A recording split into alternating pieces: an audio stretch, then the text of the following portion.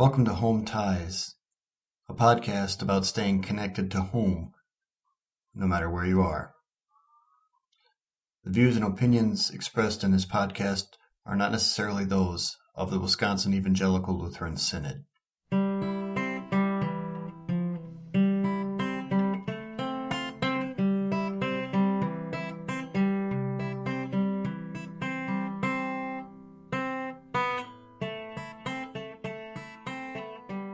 Welcome to Home Ties. Today we have a special guest in the studio. It's my daughter, Lily Rebke. Actually, she's not in the studio physically with me. She's in the United States while I'm here in Malawi. But we are connected to each other over Zoom, which everybody has discovered in the last year. And it's a wonderful tool, a wonderful way to stay in touch with people and even record podcasts. So say hi to everybody, Lily. Hello. It's nice to be here today. Good to have you with us. So let me just set this up a little bit before we get started. I sent Lily some questions ahead of time so we'd know what we were going to talk about in our episode today. And just to tell you a little bit about Lily. Lily is 23 years old. She was born in the country of Bulgaria back in 1997 and has been a part of our life ever since. And even though we're separated by so many hundreds of miles from her, we're still a huge part of her life, and just so glad that she can help me with my podcast this week. So let's get into our interview today. I'm going to be asking Lily some questions about growing up overseas and coming back to the United States, and hopefully we'll be able to get some insights for anybody else who's in those similar situation. So like I said before, you were born in the small Eastern European country of Bulgaria, a country which maybe a lot of people haven't even heard about or know much about it. But you lived there for 6 years. Tell me, what do you remember about living in Bulgaria? I remember visiting my friend Vicky, the neighbor, and she had a fox scarf that we would play with, and it looked really realistic. And then I remember also playing with my sister at the playground, and there was metal swings and also a stone slide. And also, when we were in an apartment, there was music that would play when we would open the windows. Yeah, we kept the windows open because it was so hot, and we lived there in the summertime. And there was no air conditioning, of course, but you keep the windows open, then, of course, you hear the bar music all the time. You went to Bulgarian preschool for a couple of years. In fact, I know we've got some videos from you when you were performing with the other Bulgarian kids in some programs. What do you remember about preschool? I remember when we had to learn dances and that we got to have a different type of toilet than you would think of in the US. It was like a pit toilet, so like a hole in the ground. What did you think when you saw that for the first time? Did that freak you out, or did you just think, oh, this is different? Well, I think most of our apartments had the regular kind of toilet, so it was a little bit different to get used to, but then I just got used to it. Have you ever used a pit toilet since then? I think maybe when I visited Malawi. That bring back some good memories?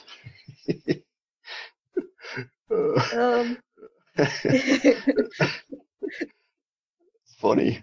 So you were in preschool, and it's funny, you were in a school where they taught in Bulgarian. The teachers didn't speak English with you or with any of the other kids, so you were just like any other little Bulgarche. They would talk to you and teach you the songs in Bulgarian, and you'd be talking Bulgarian right back to them. But then when your parents showed up, you flipped right over to English and started talking in English. That's amazing. Do you remember at all what that was like speaking two different languages? I don't remember. Yeah, yeah. Do you remember any Bulgarian today?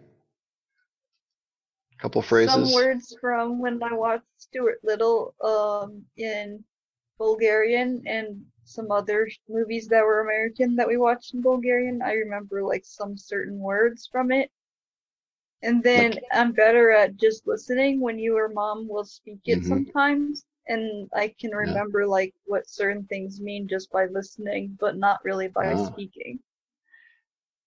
just curious, have you ever gone on the internet to look up like Bulgarian TV or websites or YouTube? I've tried to listen to some of the Bulgarian songs when I was younger. hmm And do you understand some of it? A little bit, but it's easier when it's like spoken. hmm Yeah. Well, it's in your brain somewhere. It's just bringing it back is the hard part. That's for sure.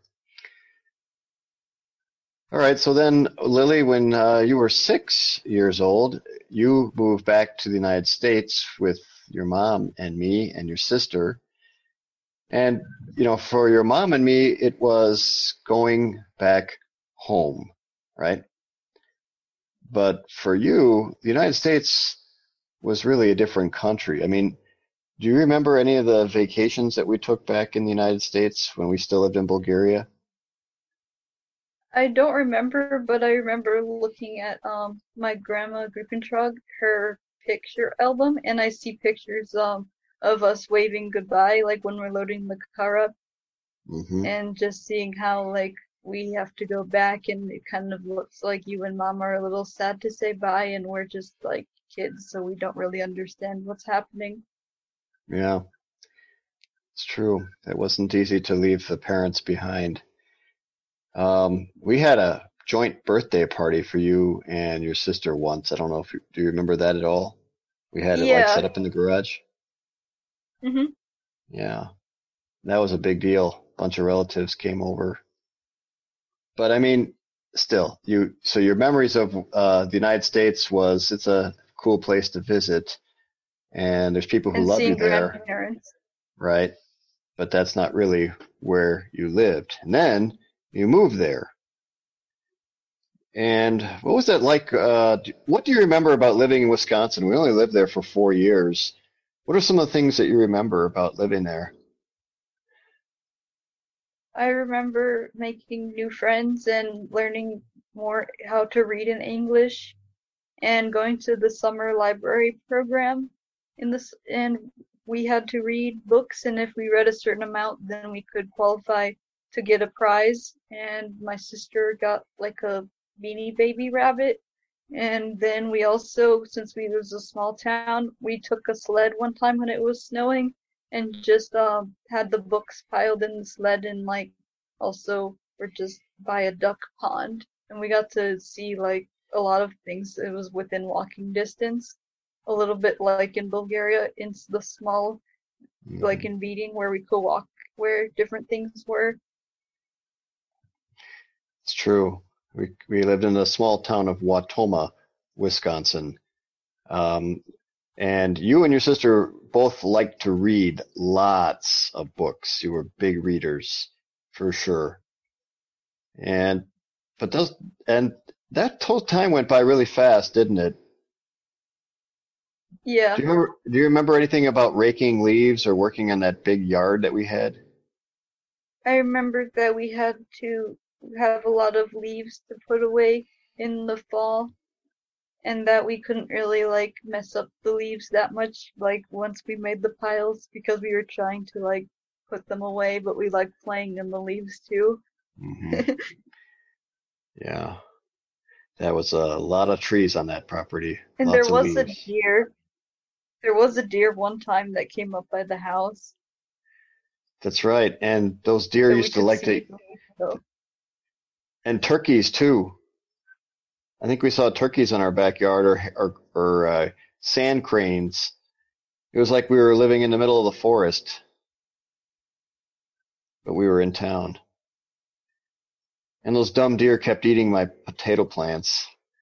I guess I'm just not much of a farmer like your Grandpa Gordy. So that was the 4 years we spent in Wisconsin. And then in 2008, we moved all the way to Huntsville, Alabama. So what was it like moving from Wisconsin, which is in the north part of the United States, to Alabama, which is in the southern part of the United States? Well, when we left Wisconsin, it was a lot of snow that was still on the ground. And when we got to Alabama, within the first week we were there, there was a tornado drill at my school where we had to stay extra at school to wait for the thing to pass over. It was actual watch or a warning, but they just had the first time where I had to like duck on my knees and cover my head in the hallway. That must have been a frightening experience. I don't think you ever had to do that in Yeah. Wautoma. You never had to do that in Wisconsin, did you? Mm-mm. Yeah. See, I grew And up as in I the. was growing up, like through middle school, when high school, Mhm. we had to do that. Yep. See, I grew up in the state of Nebraska, and it's the same kind of deal there as in Alabama. There's tornadoes all the time. So for me, going to Alabama and the whole tornado thing, that wasn't that big of a weird thing. But for you, it must have been pretty scary, at least at first. And then we had that big tornado in, was it 2010, right? 2011. 2011, yeah. We had that big F5 tornado, and the power went out for the whole week. That was scary. But what do you remember about going to school in Alabama that was different from going to school in Wisconsin? One of my teachers insisted that everyone say yes, ma'am, or no, ma'am in the classroom. And if you had a question, like you would have to say, "What did you say, ma'am?" And like, "Can you repeat yourself, ma'am?" And it was a different type of rules and manners. That must have seemed a little odd at first. Yeah. At first, I didn't know what she was trying to get me to say, because she asked me to repeat my question, and then I did, but then she was like, I didn't understand what she was trying to get me to say, but she was just trying to get me to say my question with ma'am at the end. Did she make you do any push-ups? No. So it wasn't totally like being in the army. And a lot of the teachers weren't like that, but she was from Athens, Alabama, which is Hmm. not like as big as the city of Huntsville, which is more traditional Southern. Hmm. There's lots of Yankees in Huntsville, aren't there? They were in Huntsville, it was either like local people or people who were used to moving around a lot. And most of Hmm. the people I knew moved around a lot. And when they got done with college or high school in Alabama, in Huntsville, they would move somewhere else. So a lot of my friends from college didn't stay in Huntsville after they finished in Hmm. Huntsville. Yeah, that was a community where people were coming and going all the time, like Washington, D.C., or really any big city in the United States. A lot different from Wautoma, where there's probably some of the people you went to school with in grade school that are still living there. What are some of the other things you enjoyed doing down in Alabama? I volunteered at the botanical gardens where there was a bunch of different plants, and we did things with kids called Wacky Wednesdays, where we would help with crafts, or like we would have them play in the sprinklers and give them like some ice cream or other treats while teaching them a little bit about the garden. Hmm. And we'd also do some replanting and potting and pulling weeds. A lot of different fun things in the summer activities when it was warmer. Yeah. We went camping as well. Yeah, we got to go to some pretty interesting places, didn't we? Got to go to Fort Payne and at Cloud Canyon in Helen, Georgia. It's beautiful down there. And we got to go to Montesano. And Montesano, that's right. Yeah. And Burt on the Mountain. Mm-hmm. You enjoy the outdoors? You like to camp outside? Yes. Okay. What were some of the not so fun things about moving to Alabama, other than tornadoes? It was hard because, like, everybody was transplants mostly, but they at least had a few relatives that lived at least somewhere nearby. And because I was from Wisconsin, but not really, it was hard to really know where I was from because my family, like extended family, grandparents, were like pretty much Wisconsin locals in my mind, but I was pretty much a person that had lived in Alabama for a majority of my life since age 10, but still was like told like, where are you from? Even though I felt like I qualified as a local if I'd been there like more than half my life. Yeah, I don't think you can call yourself from Alabama unless you were born there. I don't know. That is the thing about a lot of these, about any place, right? Where you're from is where you were born. If you stayed there, then it's easy to answer that question. But if you didn't stay there, it's tricky. So, in the year 2017, your mom and I moved to Malawi, and you stayed behind in the United States, and you chose to remain in Alabama, even though, as you mentioned, all of your family or most of your family lives in Wisconsin. So you didn't really have any close relatives or anybody behind there in Alabama. And you stayed there, was it 2 years, 2 or 3 years? How long were you there by yourself? From 2017 to early 2000. I mean, You mean 2020? 2020. Yeah, so almost 3 years. Almost 3 years. And then you were able to pay us a couple of visits in Malawi. We're just so thankful that you were able to come and visit us here and see what it's like for us to be here. What made an impression on you when you came to visit us in Malawi? It was very green because it was in the rainy season. Because I was visiting in December, so I went from it being colder in Alabama and rainy and dry to it being more like summer. And it was like really beautiful and green. And when we went to a wildlife preserve, there were a bunch of different animals that I'd only seen pictures of in like National Geographic or on a wildlife show, and it was just really cool to see that like real life. Yeah, me too. The one I remember the most is the elephant that charged our Land Rover that we were driving in. He was trumpeting at us and everything, and I got him on video. Thankfully, he took off, but that was interesting. There's no cages between you and the animals in those game parks. What surprised you about Malawi? It was surprising to me how welcoming they were of me just because they know you and Mom, and how hospitality was really big. Are you talking? I got invited after church to a pastor's home just to have lunch with him, even though he didn't really know me as well. Mm-hmm.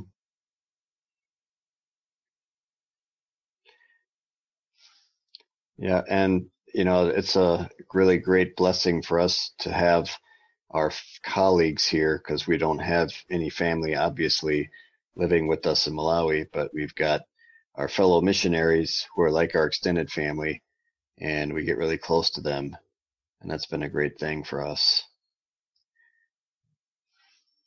Now, your mom and I always have this argument. It's not a real serious argument, but we always argue when we get talking about the theme of where I'm from. Your mom says that I'm from Wisconsin because, my ancestors all lived there, but I didn't grow up in Wisconsin. I grew up in Nebraska, and I moved to Wisconsin as a teenager. So I don't necessarily think of Wisconsin as my home. I did enjoy getting to know my Wisconsin relatives when we moved back to be there, but I don't know that I consider it my home. So I guess that's my question for you. Where's the place that you consider your home? Whenever people ask, I just usually say, like, it's where my family is. So if I go visit my sister that's in Milwaukee, then when I'm spending time with her, that's what my home is. Even Hmm. if I visit in Malawi, even though that's not where I grew up, because my parents are there, that's my home. Wherever my loved ones are, that's my home. But when people ask where I'm from, I'll usually just say everywhere because I haven't really stayed in one place, I don't think, long enough to be considered anywhere where I grew up. Hmm. Hmm. Now, since you've been back in Wisconsin, what are some of your best experiences? It's been really nice to see my grandparents. I saw them for Easter, and my extended cousins and aunt or uncle, and to just reconnect with them since when I was in Alabama, I could see them less often, and now I can see them for most of the holidays. Yeah, I'm glad that you were able to do that. Now, you live in the city of Madison, Wisconsin, and most of your Wisconsin relatives live up in the Fox Cities area, Appleton, Green Bay. And you have a sister that lives in Milwaukee. So you're not that far away, but still, it's not like you see your grandparents every weekend, right? Yeah, but to me it feels closer than when I lived in Alabama and only saw them once every year or once every other year. Right, right. Well, just keep visiting them. I know they like having you as their guest. When you think about the future, obviously nobody knows what's going to happen, but do you think you would like to move around in the future? Maybe leave Madison, go someplace else, or would you like to? Do you think you've just had enough of this gypsy lifestyle and you want to just settle down and be in one place and call that your home? Any thoughts on that? For right now, I'd like to stay in the Wisconsin area just so I can have time with grandparents.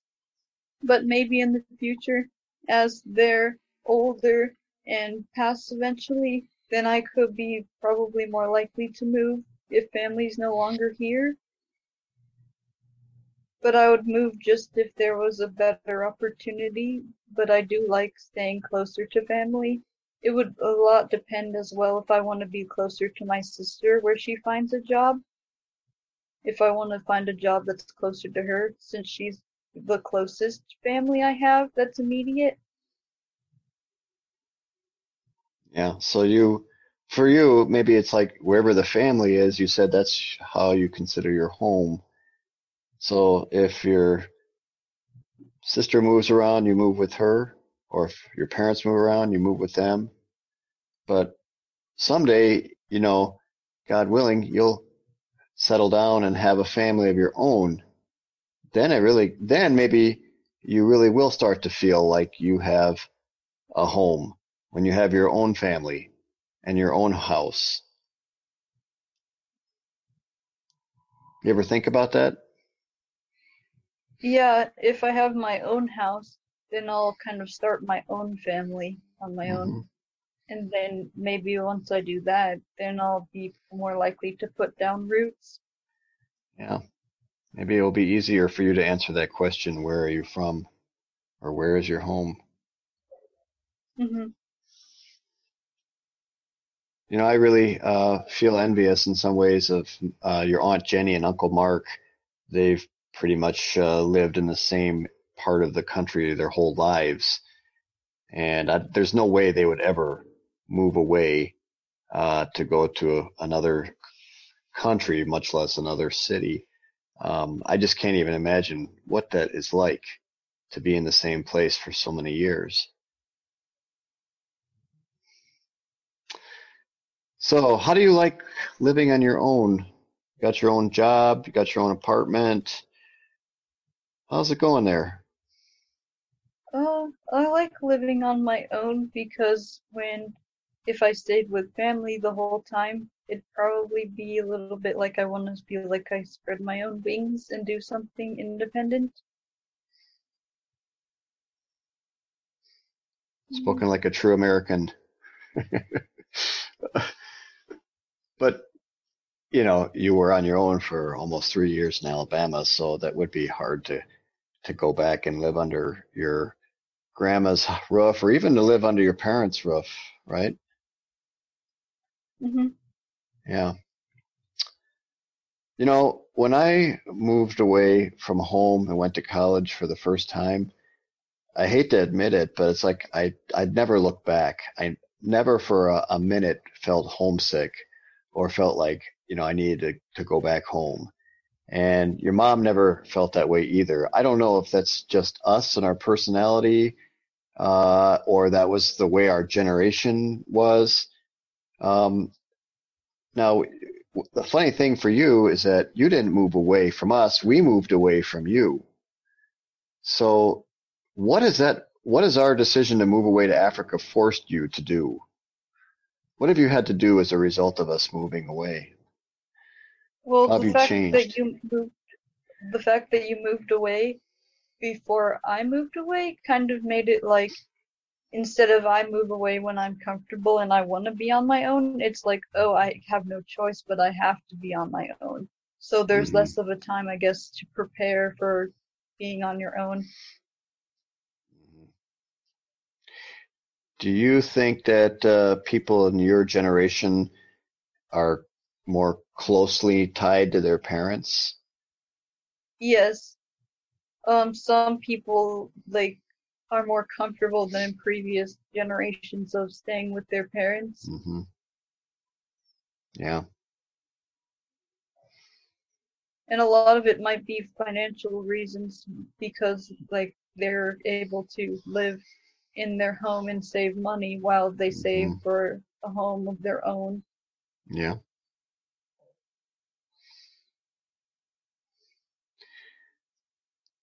What do you miss the most about when our family was together? I miss having dinner together or going on family walks. Also, just talking or praying together at the end of the day just to talk more and see how everything's going. Mm-hmm. Yeah, I miss that too.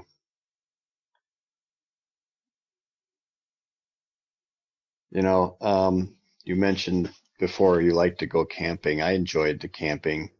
I enjoyed doing stuff outdoors, summer camps down in Georgia. I enjoyed taking you and your sister camping when you were little kids, taking you to Devil's Lake, and you went to Devil's Lake, didn't you?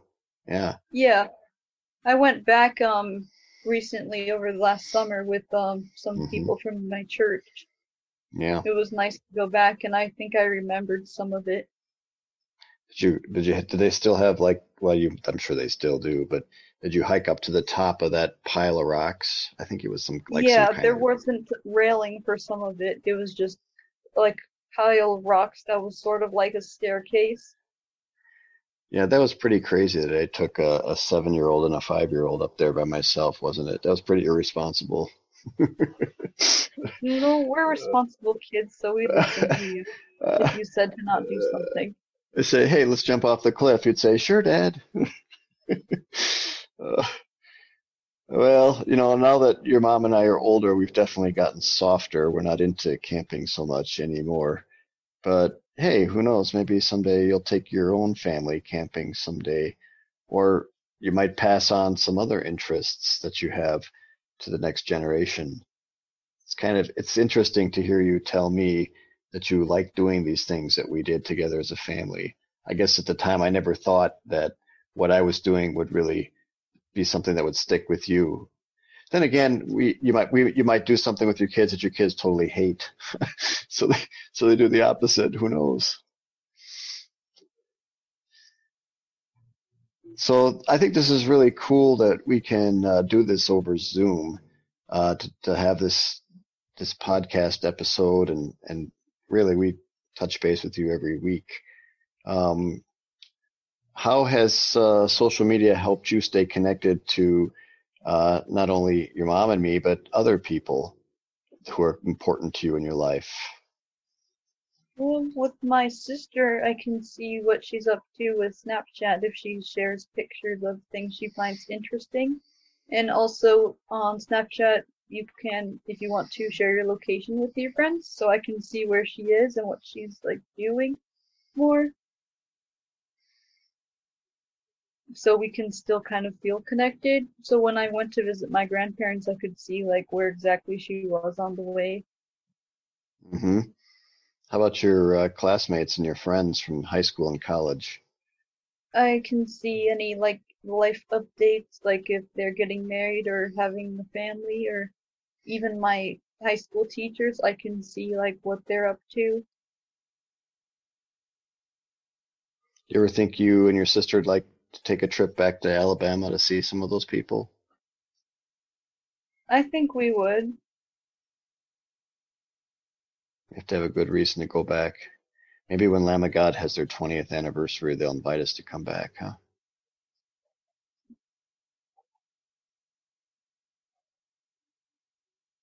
You know, we didn't have social media when your mom and I went to Bulgaria.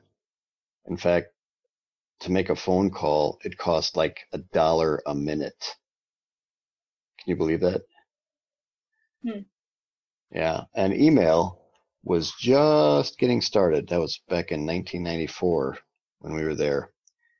And it took a whole minute to load just one web page. So, um, you've definitely got more advantages today than we did then. But here's the thing that I've noticed, that because of these technological advances, it's harder for me to connect with people here in my neighborhood, the people that I live with here every day, because I'm so closely connected with other people through social media. What have you noticed about this phenomenon of trying to get connected to your neighbors or people who are like living in the same street as you versus staying connected to other people? It's harder if people have different schedules and people have different times that they prefer being outside. As well, with people moving so much nowadays, to have consistent neighbors, you might get to know your neighbor, but then when they have a new neighbor come in, then it's like, oh, you don't get to meet the new person. Yeah. That was hard to get to know the neighbors in Alabama, I know, especially in that first neighborhood we lived in. I think one time I just started knocking on doors, introducing myself to people in the neighborhood. And I know at the other place in Trey Hughes we lived, we used to hand out cookies and things for the holidays. I don't know if people thought that was weird or not. If people started doing that in your neighborhood, would they call the police on them? No, because at the apartment I'm at, my roommate has been at the apartment for several years, perhaps Mm-hmm. more than 10, I think. Yeah. And Okay. she's like well known because she's been there so long. So she has the neighbors that she knows that have been there Mm-hmm. a long time, not as long as her, but Mm-hmm. she's more like established. So because I'm her roommate, people are starting to get to know me better too, Mm-hmm. just because they know her so well. So I think they're more accepting since it's a smaller type Mm-hmm. apartment to learn people. They have 4 apartments in one building and then probably like 11 or 12 different buildings. Okay. Yeah, that helps if you have people who have been living there for a long time. I know COVID has made everything difficult. They probably don't let you have like common gatherings or anything like that, right? Or picnics. No. Yeah.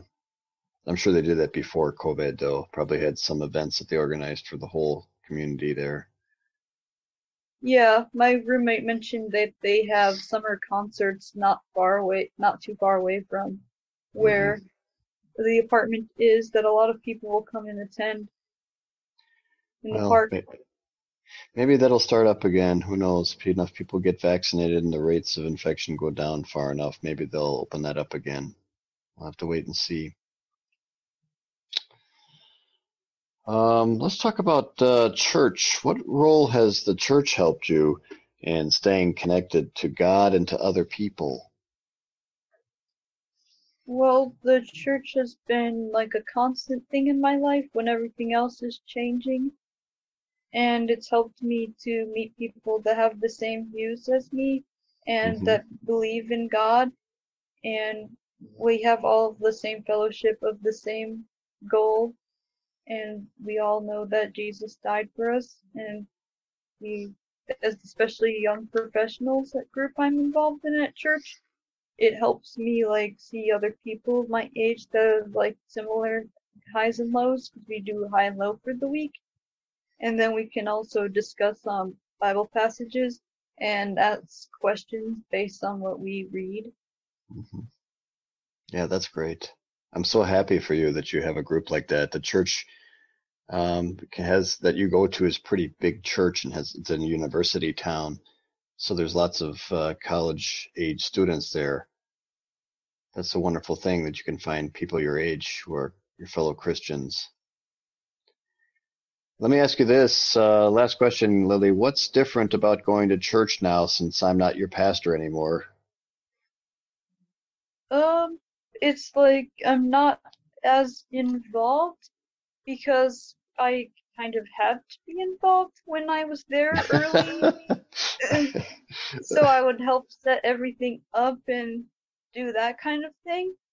And now it's like I still help with stuff, but it's not as like directly involved, and I don't have all the inner secrets of stuff happening as much. The inner secrets. You know where the bodies are buried. I don't know how everything gets set up before I arrive. Now I just arrived to church and everything's already set up, and I don't really know how everything gets put away and put together. And yeah, you got it easy. You know, that's a city church, so there's not any yard to rake or grass to cut or bushes that you have to trim, right? You don't have to set up the tables every Sunday for Bible class or, so many things that we did in that little church. Makes me tired just thinking about it all. Those were some good memories, though. We were working pretty hard, weren't we? Mhm. So do you think you'd rather go to a big church or a small church someday? I like the size that my church is. Mm-hmm. I'm not sure if it would be considered big or small. Well, you have a couple hundred members there, right? A couple hundred people come to church. It's bigger than where we were in Alabama.